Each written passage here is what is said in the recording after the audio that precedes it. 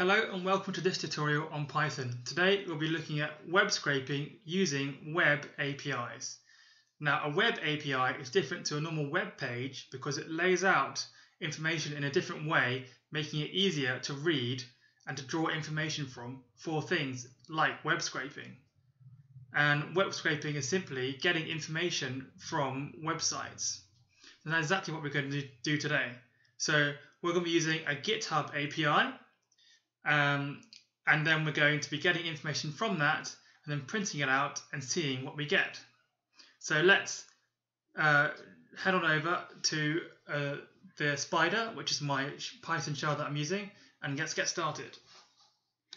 So let me zoom in. So as you can see, I've got definitions of web scraping here and APIs, what a web API is, because there are many different types of APIs. They're very basic definitions, but I think that's the simplest way as I can explain it. First thing we're going to do is import the requests module.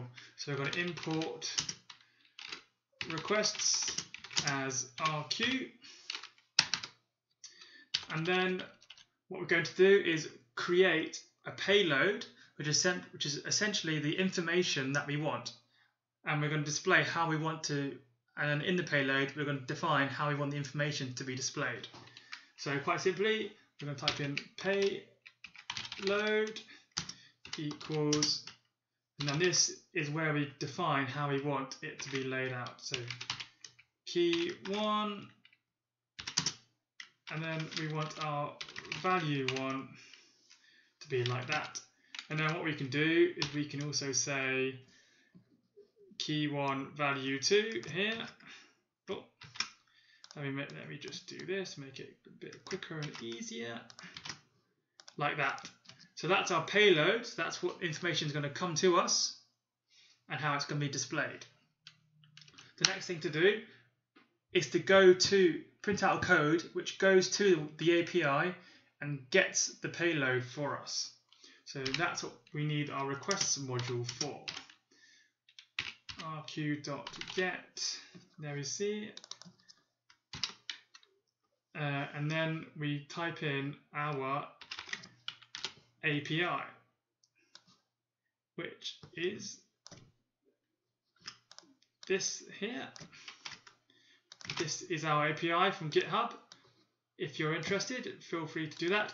There are also many other APIs out there. Amazon has some.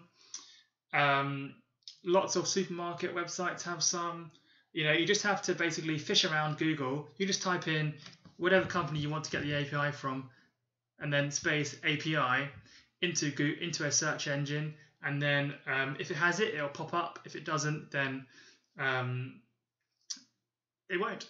So that's one thing you have about, that's one problem. Not all websites have APIs, so you've got to be careful about that. The next thing we'll do is call our payload equals payload. And then what we're going to do is have lots of commands. So let me just print out all these commands here. And let's go through them. So first thing we'll do is we're going to print out the URL. I think that's kind of pointless seeing as we have the URL here. But let's print it out anyway. Then we're going to print out the encoding, which will be exactly the same as this. And then we're going to print out the time as elapsed in getting that information. And then we'll print out the status code, which is the HTTP request code, and normally it is 200, which basically means everything's okay. That's what 200 means. So if you want to know more about HTTP requests and the codes, just type that into Google and you'll come up with a whole list of different numbers and what they mean.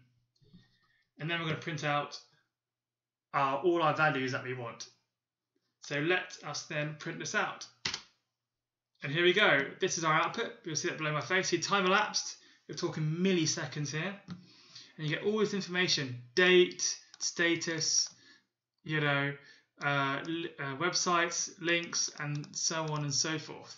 So we just got a ton of information from the internet, from the GitHub API.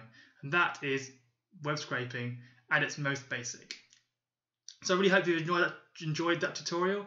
Check out more on my channel and feel free to subscribe. and share it if you really like it. Thanks very much for watching.